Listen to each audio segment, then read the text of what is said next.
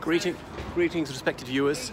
I'm George from Ireland, and I think I found the ideal location to talk about the Duke of York's current travails. So the Duke of York, that's the person above me, the current bearer of that title, has got himself in a bit of hot water the past few days. So he had a friendship with the late unlamented Jeffrey Epstein, dating back to at least 1999.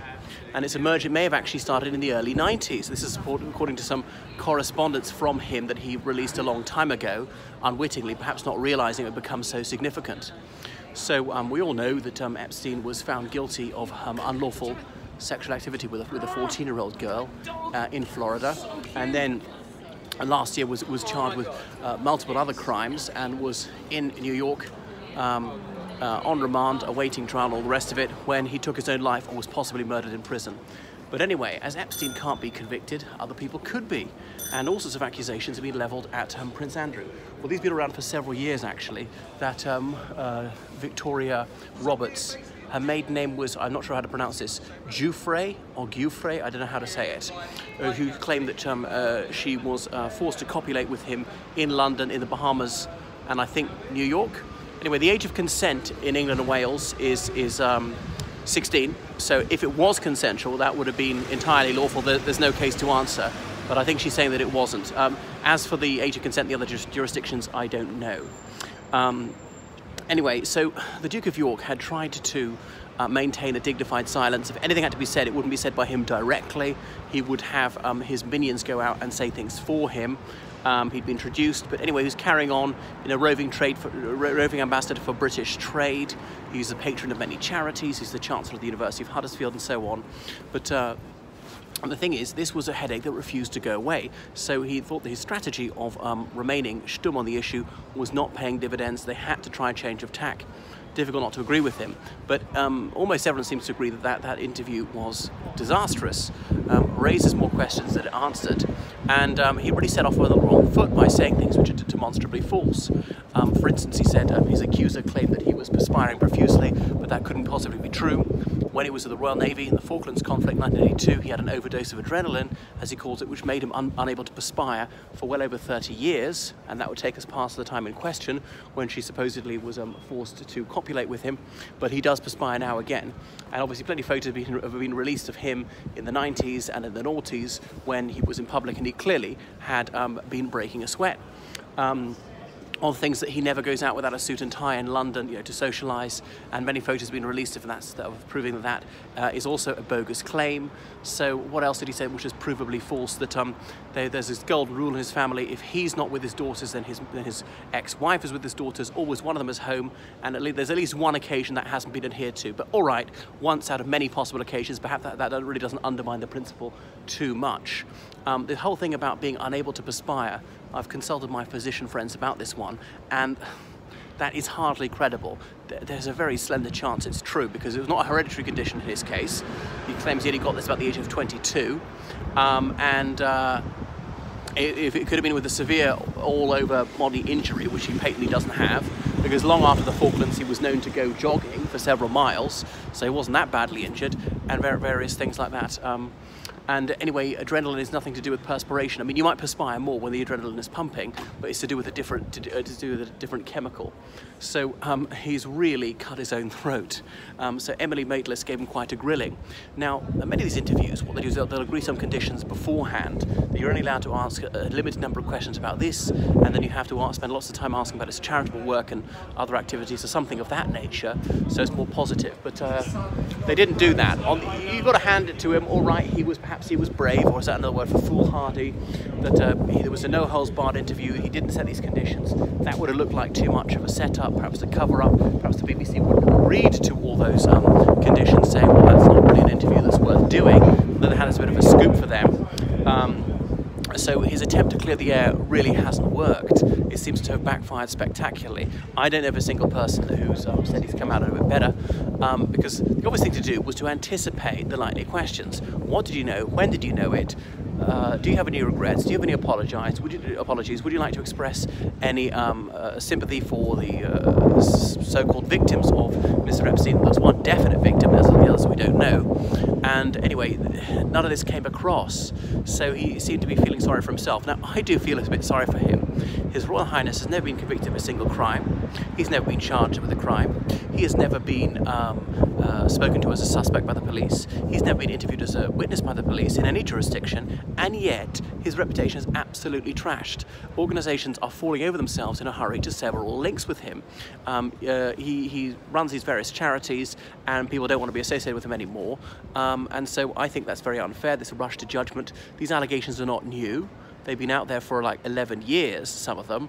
And why now? Just because of this interview, which was badly mishandled by the Prince. So perhaps he's a person of the most Olympian arrogance. He disregarded the advice of PR experts. I think, I don't know what their advice was. If they advised him to go to do it on this basis, that was clearly very poor advice, but ultimately it's his call to follow that counsel or not. Advice is just that, it's advice, it's not an order. He is the one who decides ultimately, so it's really not looking good for him. Could he speak to the FBI under oath? Well, that's that. Be extradited? I mean, what a shocker that would be. But one of these alleged crimes supposedly took place in the United Kingdom, and the British police have been aware of this for years, and they never seem to evince the slightest interest in speaking to the Duke of York about this. So all sorts of gags are going around about it. You may know the Duke of Edinburgh Award Scheme, a scheme for teenagers to teach them how to go camping, read maps and so on, take exercise, jogging. And so you do the Duke of Edinburgh Award Scheme to escape from the Duke of York. That's a drone strike of a joke from Frankie Boyle. Well, the grand old Duke of York, he had 10,000, or whatever you want to say, he had 10,000 of. And I can't remember some of the other ones. In fact, there's a school, the Duke of York School. But it's actually not to do with him personally, because many people have held this title, Duke of York. The second son of the monarch traditionally holds the title Duke of York. So that school is not named after him as an individual, is after a previous Duke of York. So perhaps he should just retire from public life, keep a low profile like his friend Ghislaine Maxwell. If he wanted to end his friendship with Mr. Epstein, he could have done it by phone, but he said no, that was the coward's way out. He was going to have the moral decency to do it face to face, man to man. All right, you could have just had lunch with him or met him in the park. No, you had to go stay with him for 4 days. So this was yet another error of judgment. So it's just been a litany of injudicious decisions, an imprudent association with Mr. Epstein after the scandal broke. I think it was only 2 years later he ended his friendship with Mr. Epstein. Prior to that, I think there was nothing wrong with him being friendly with him. After all, it was the Prince's job to promote British commerce abroad, and an American billionaire would be the ideal person to get the right introductions, possibly invest in British businesses, things like that. So it was his duty to cultivate people like Mr. Epstein. And people say, didn't you notice anything odd? Well, I mean, we don't know that the Prince ever met any of these young women, or there were girls at the time. There's that photo of him with, I think that's supposed to be Victoria Roberts, and he claims it might be false. Noticeably, he has no recollection of her, so he says. He didn't say he didn't meet her, he's not certain that he never met her, but you know, that would be something like 20 years ago.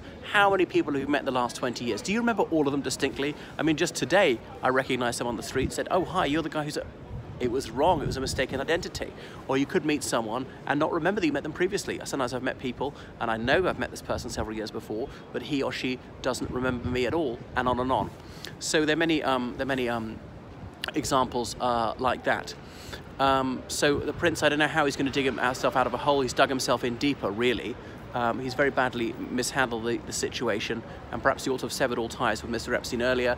I do think there's something a little bit honourable about saying, okay, my friend has done something wrong, he's committed a crime, he's been sent to prison, he's paid the price for that. So that is a bad thing. I don't condone that for one moment, but he is still my friend, he still has his virtues.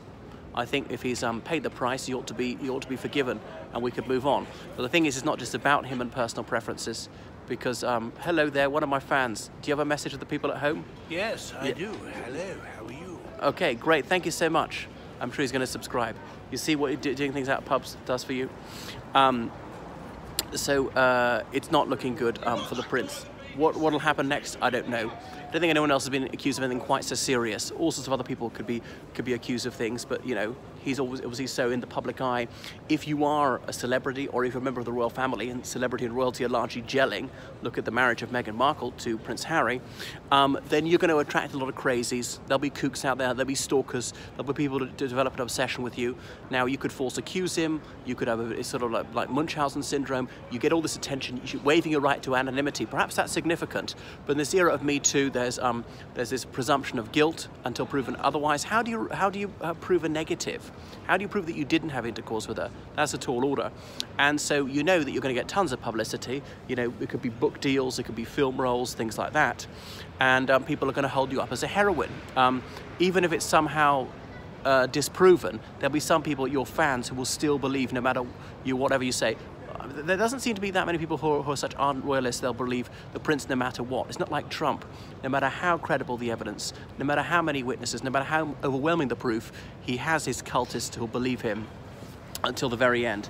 So he's the least popular member of the royal family, more unpopular than Meghan Markle. Anything else to say about the prince? Well, he's been a friend of Ghislaine Maxwell for years, decades. She's gone to ground. She's slightly older than him. Is there anything else I wanted to say that sort of, well, that's proven or disproven? Yeah, the date in question, the 10th of March, which year was it? 2010. He claims he remembers weirdly, distinctly going to a certain restaurant in Woking, Berkshire. That's a bit to the west of London. He had a house near there. Odd, like, well, what time did you go there, and do you remember what you ate, if you remember that clearly, which car you went in and who drove you and all this? It doesn't seem that credible, doesn't quite stack up, doesn't prove it to be false. Even he's caught lying about other issues. Again, this doesn't prove that he's lying about the gravamen of the case against him, the central accusation that he had unlawful intercourse with underage girls, or sometimes of legal age, but against their will. And now, did he not notice all these girls around his house and think that was suspicious? We don't know that he met any of them for certain. He might never have seen any of them. Even if he saw them, might not have met them, might not have spoken to them. And he said there are lots of staff, there are lots of servants around. You know, you look at someone, you can't tell if she's 14 or 16 or 18. Are you going to ask? You could easily get this wrong and not really paying attention to people.